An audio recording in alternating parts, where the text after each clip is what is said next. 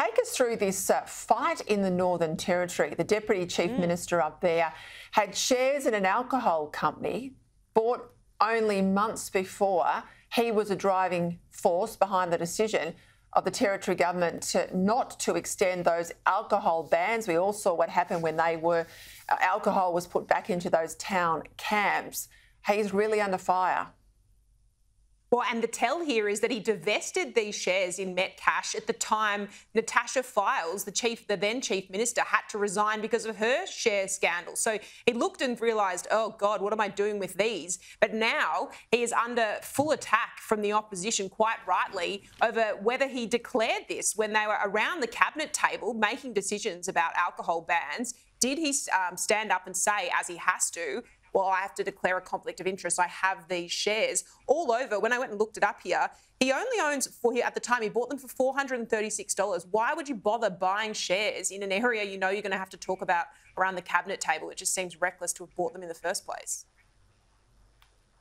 Matt Cunningham seems to think he won't survive. What do you think?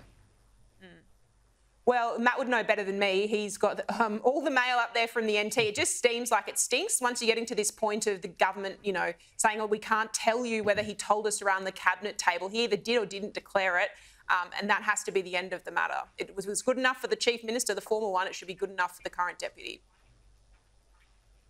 Hey, James, just quickly, we find out there's more Chinese-made surveillance cameras in and around government buildings. But in Victoria, we find they're sitting in state MPs' offices. Now, I thought we'd cleaned our act up here.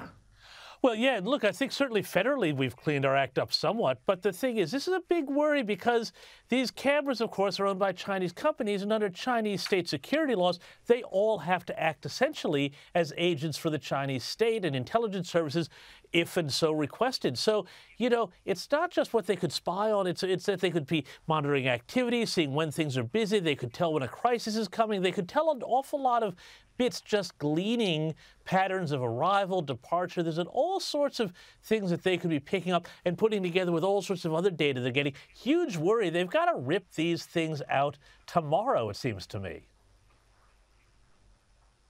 And Trudy, the almost extinct spectre of Liberal government around the country could end March the 23rd. Tasmania goes to a state election.